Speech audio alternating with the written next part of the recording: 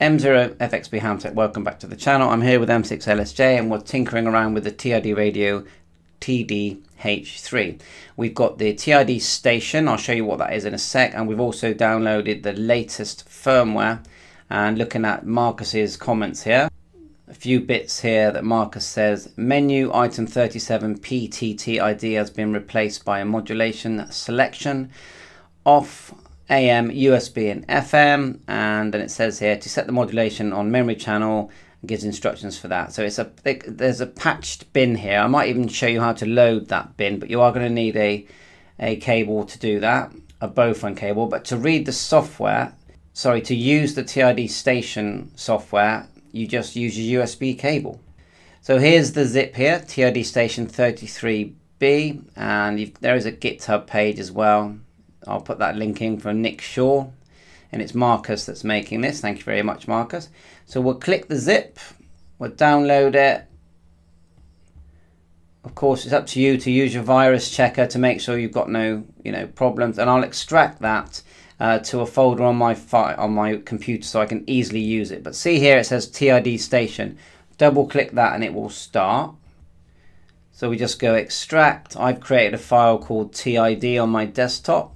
PQRST, there it is there. Click OK, and that's in there now.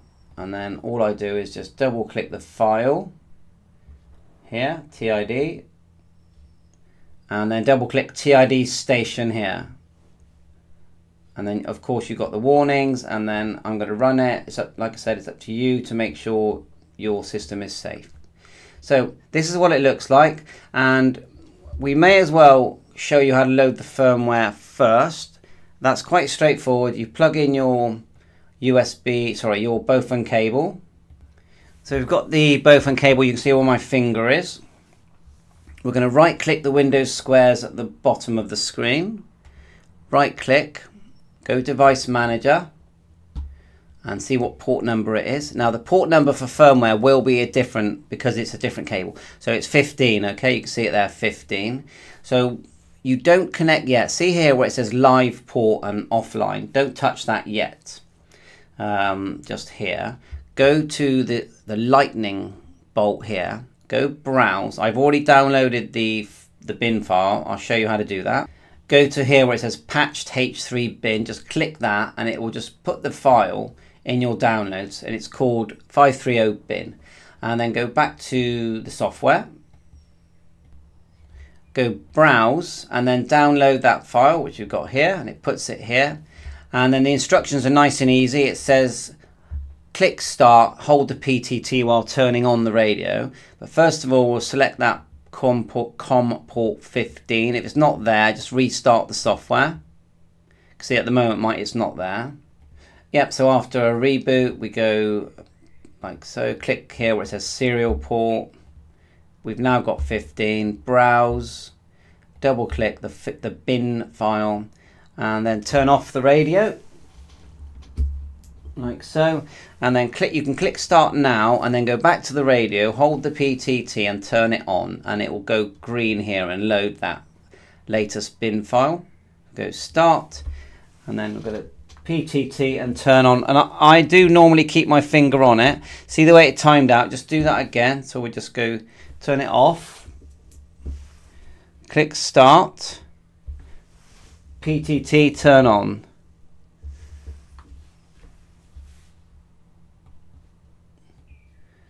Try again. So we've got the bin file COM15, we click start, turn the radio off, PTT in, turn it on, and it should load. I don't really, maybe it's because I've already loaded it on there, but that is the process. Never going to give up on this. Radio off, click start. I've tried a different Bowphone cable now. Press PTT, turn on. Whee! We have success. Right, that's good news. So wait until it gets to the end, and then we'll fire up the software and just see what we've got on there. So I just used a different cable. So there you are. Sometimes that happens.